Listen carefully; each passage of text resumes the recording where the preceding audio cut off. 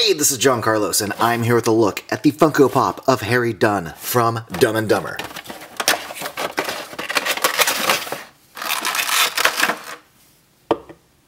This pop of Harry is perfect. They did a great job capturing this costume in pop form with the striped shirt and the dark hoodie and the jeans and just a little hint of chonies sticking out from the top of his pants.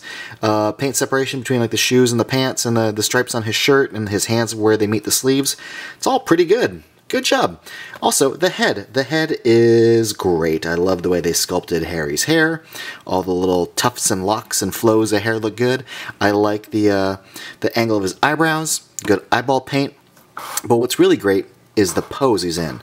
It may seem simple with just the arms out, but it captures the essence of Harry. There are several moments in the movie where he strikes this kind of pose, whether he's inviting Lloyd in for a hug when they decide to go to Aspen, or the whole "and totally redeemed yourself" moment. There's a lot of arms out Harry, so I like this pop a lot. Good job, Funko. Thanks for watching, everybody. If you want, go ahead and subscribe to my channel and be up to date with all my latest pop reviews, and here are my social media links.